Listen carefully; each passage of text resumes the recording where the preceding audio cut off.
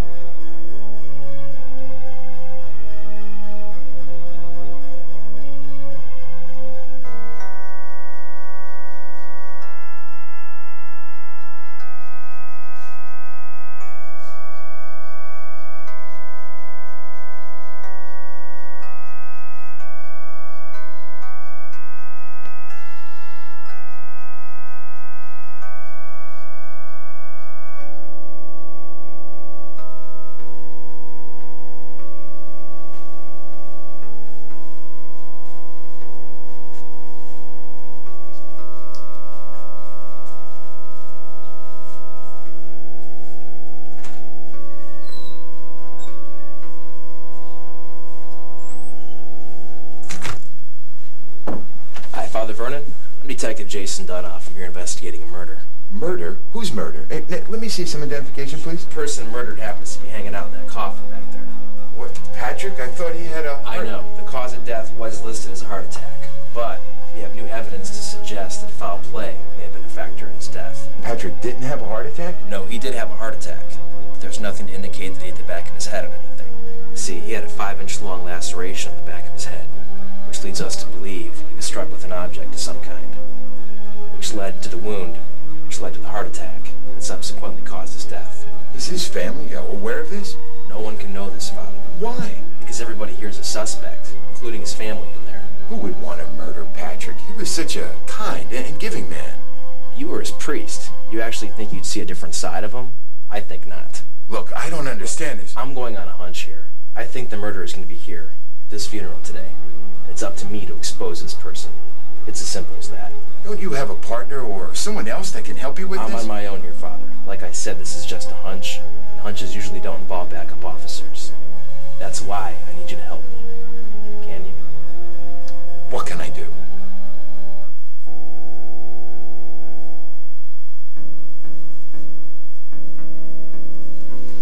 I am so sorry, sweetie.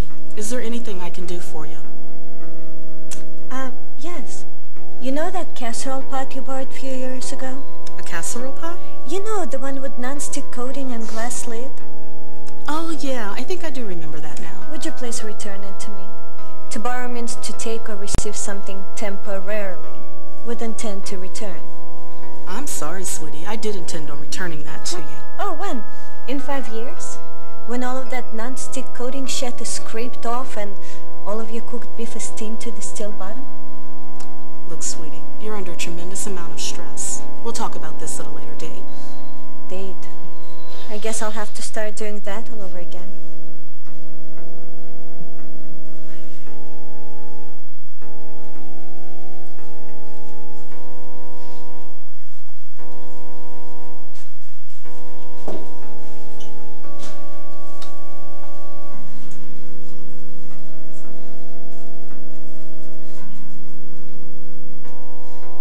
Had to go and leave me, didn't you, bro?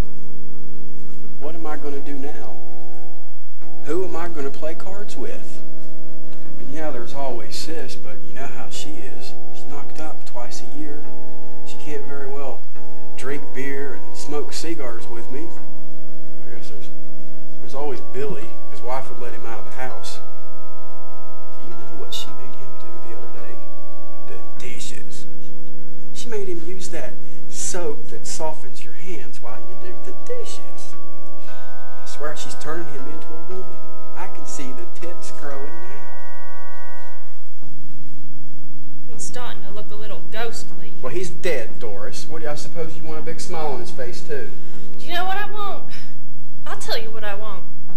I want to be at home with the kids and hear his old clunker Chevette pull up in my driveway. Backfiring at least twice. I want my front door to swing wide open and him to be standing there, smile on his face, six-pack in his arm. I want him to lean over and give me a peck on the cheek.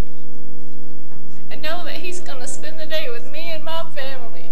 Safe, happy, and most importantly, alive. That's what I want.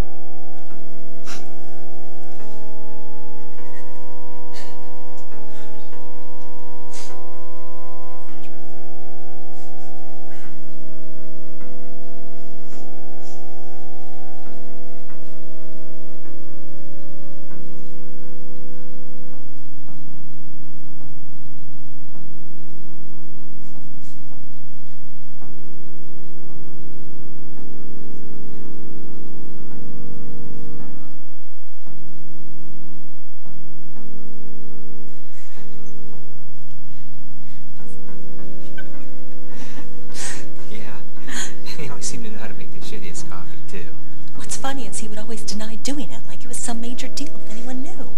He was afraid the coffee place would come and haul his ass away. I'd have to say my fondest memory of Patrick is when he played that prank on Rachel. Oh my God, she was so pissed.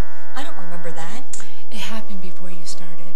We were having one of our Friday morning meetings, and it was Rachel's turn to show off some new clothing items that she had gotten in her department. Well, she had a video of the new items because she actually modeled a few of them. So she pops the tape in, and everything's going fine until Beaver. Total close-up. What? It's true. Patrick had stuck the tape home the night before and edited some porn stuff from his computer. What's really funny is everyone in the room thought the Beaver was a fur coat of some kind because you couldn't see anything except, fur. Brad and I knew ahead of time. It was so hard not to bust out laughing. Rachel was pissed when she found out you did it. They never did get along well after that. Can you blame her, though? I would have been a little upset myself. Yeah, but Patrick and Rachel are really good friends. It was a joke. No one knew, no one got in trouble. A friendship should never be ruined over a joke. Is she here? I haven't seen her. Me neither.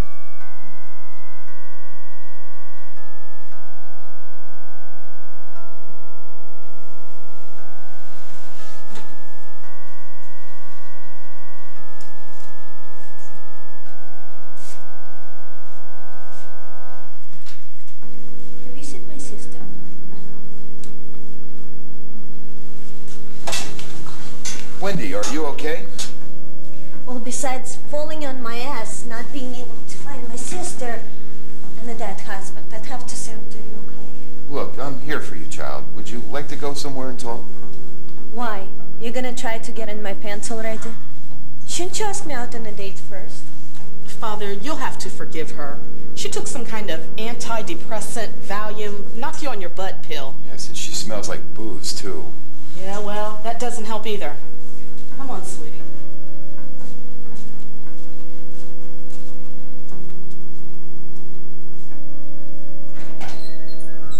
Look, sweetie, I think we need to splash some cold water on your face. You can't say goodbye to Patrick like this. Well, maybe I don't want to say goodbye to that son of a bitch. What? Why wouldn't you? The bastard was cheating on me. No, sweetie, you're a little out of it from those drugs. Patrick would never... Don't you even go there.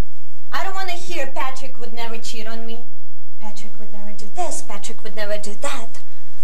He was far from a fucking saint. Oh? No one knew the Patrick I lived with day in and day out. I guess not. I am so sorry, I sweetie. don't need your sympathy. Or anyone else's. I just want everyone in that room to know the real Patrick Wickles. I'm sure they do, sweetie. Now let's splash your face. Hello? Is anyone in there? Don't you think this is rude? Maybe there is someone in there. Taking down. Yeah, well, I don't hear anyone. That's the thing. Let's just go. I don't need water on my face.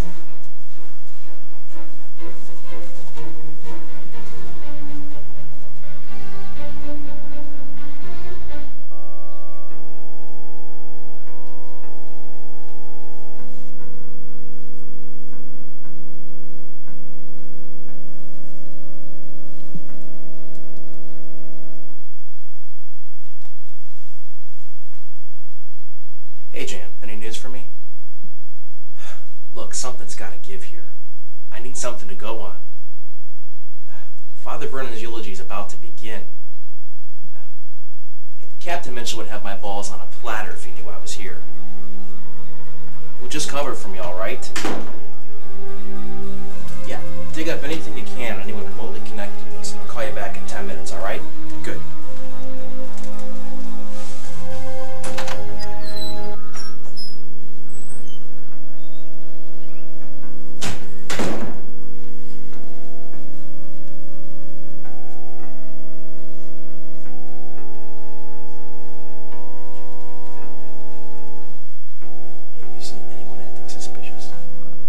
Really sure, but Wendy, Patrick's widow, doesn't seem to play the grieving widow role very well. What do you mean? Well, she smells of booze and said I want it in her pants. That's how she called it. Do you? I beg your pardon? Were you hitting on her? No, absolutely not. She's intoxicated, I tell you. All right, well, I'll keep an eye on her. Do you know if they had a good marriage? I mustn't say. What's heard in the confession is between me and the sinner and mustn't be revealed. The sinner, huh? Would you consider everybody in this room to be a sinner? Oh, I'm not really sure. Most of these people aren't of my parish, but I can be 90% sure that they're all sinners. We all sin, you know. Some sins are more severe than others and require stricter penalties. Stricter penalties? You make sinning sound like law-breaking. Some sins do break the law. Why else would you be here? Like murder, for example. It's a sin.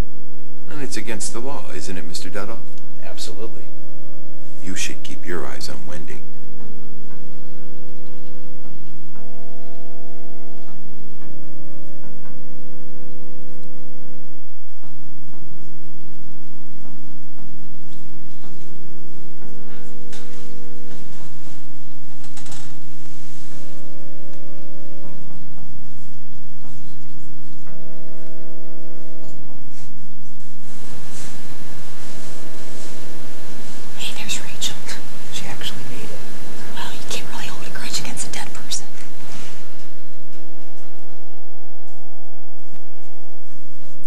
So sorry, Patrick.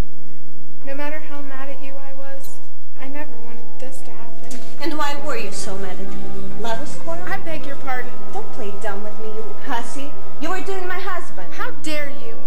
You know Patrick and I were good friends at one point. Yes. And then all of a sudden you hate his guts. How would you explain that? I don't have to explain anything to you here. This is his funeral, for God's sake. Start talking, you homewrecker.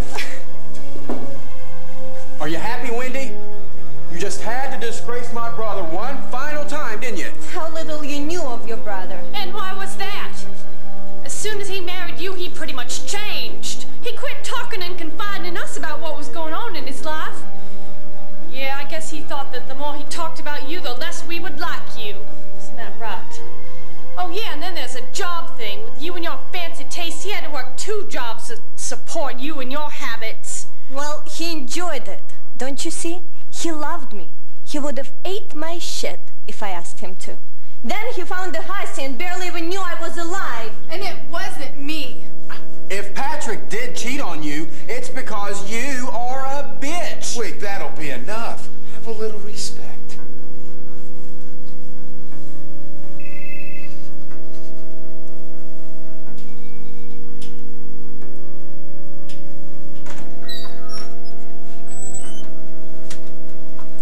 Yeah. What do you got for me, Jan?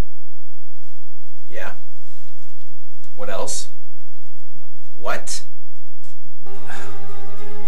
Yeah, I'm beginning to think my time here's not going to be a waste.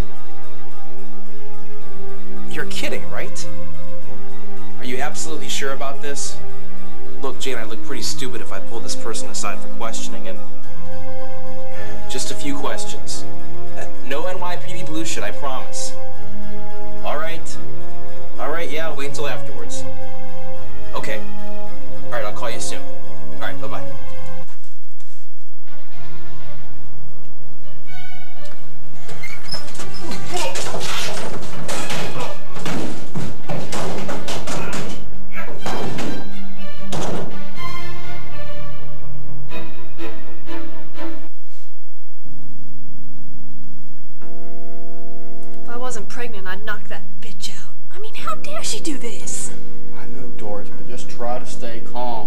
this will all be over soon enough. I'm just glad Mom and Daddy aren't here to see this disgrace. Yeah, you know how Mom felt about Wendy anyhow. She would have stuck her cane right up Wendy's ass. I just picture that in my head. Wendy bent over with a cane sticking out of her butt. She looked like a monkey.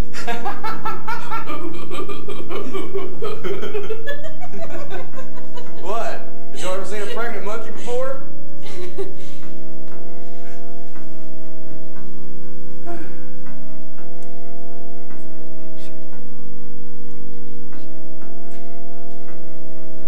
Could you please take your seats? I'd like to start the eulogy.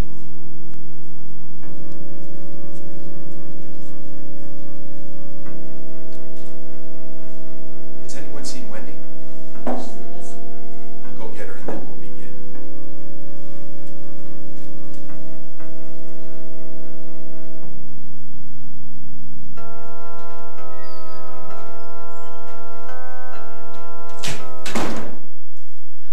I'd sooner she didn't attend this. She'll just cause a scene.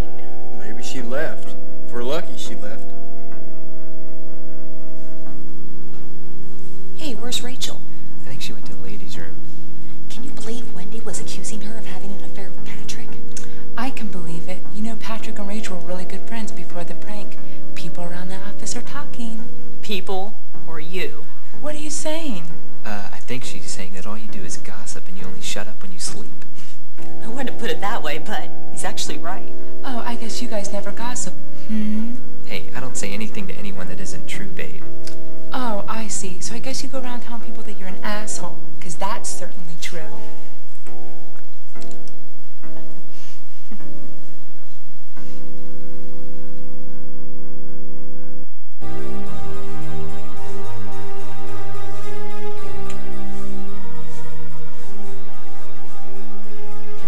Oh, he scared me, Father.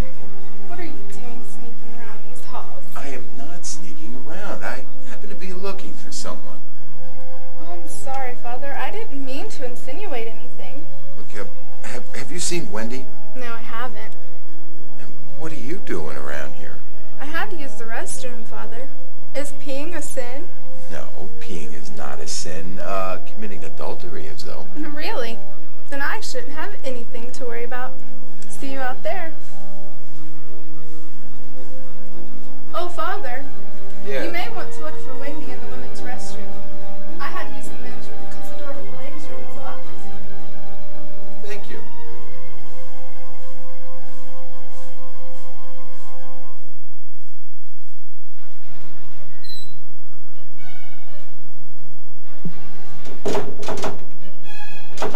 Wendy? Are you in there?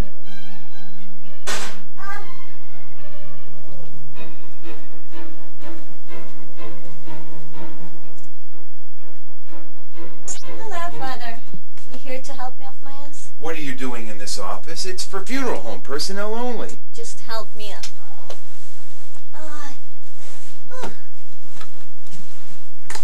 What are you doing? It's called a kiss, Father. Ever had one with a woman beside your mother? Look, you need to snap out of this. Yeah, Patrick cheated on you, but don't you think he's paid for it? He's dead. You know, I did love him, no matter what his family says. Everyone shows their love in different ways. My love was a little controlling at times, but it is no reason to break every wedding vow created. Look, stop beating yourself up about this. Remember the good times and stop dragging yourself and everyone around you down with all this cheating shit. You said shit, Father? You swore? Whoops. Let's go.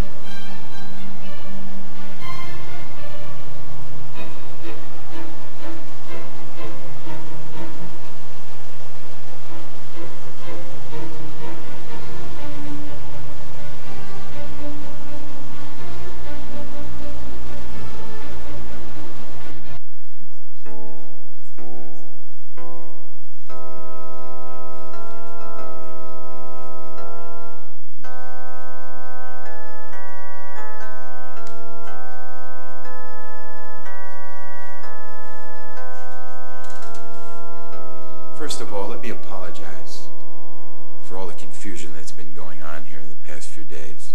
Patrick's death has affected us all in a very sorrowful way. Death is inevitable, and we all know that it will someday come knocking at our door, although most of us hope that that someday is quite a way off, and I'm sure that Patrick thought that way too. He was a good man, and he lived life to the fullest, each and every day. Right? He made some mistakes along the way, as most of us do. But in the end, I am sure that all was forgiven. Oh my God! Exactly how sure are you forgiveness is granted, Father Vernon? What happened? Why don't you ask the good Father Vernon what happened? I don't know what he's talking about. How many of you people here belong to Father Vernon's church? Now tell me, haven't there been an awfully high number of deaths in your parish over the last year or so? The fact is, people, 13 of your fellow parishioners have died this past year. All of them, supposedly an accidental death of some kind. Only 3 of those deaths involved an elderly person. What do you make of this? And by the way, there's a dead woman in the ladies' room. Hey, you don't want to go in there. I have to. All right, Vernon. That's it. You're coming with me. You're under arrest for the murder of Patrick Wickles. I've got backup on the way. I have rights. Yeah, you have the right to remain silent. Anything you say can and will be used against you in the court of law. You have the right to an attorney. If you cannot afford an attorney, we're going to provide one for you. My sister! Your sister was a whore. She was the one having sex with your husband. Liar! I had Patrick in my confessional last week. He confessed thinking all would be fine. What hypocrisy. What blasphemy. It sickens me, you know. People sinning like it's nothing, then feeling guilty about themselves, so they go to confessional, do their penance, thinking all is forgiven. And you know what? A day, a week, a month, a year later, they're out committing these horrible sins again. And you know what they're thinking about when they're doing it? I'll just go to confession, do my penance, and all will be forgiven because you know what? Basically, I'm a good person. Well, that's not how it works. No way in hell. They're all hypocrites. Hypocrites? If these people are hypocrites, then what does that make you, huh? You put up this facade that you're actually here to help people get through their sins, to be better people, and if they can't achieve this, they're too weak and must be killed for their sins. People look up to holy figures like yourself, and you murder them. I say you're the ultimate hypocrite. You've just earned a seat in hell. Let's go.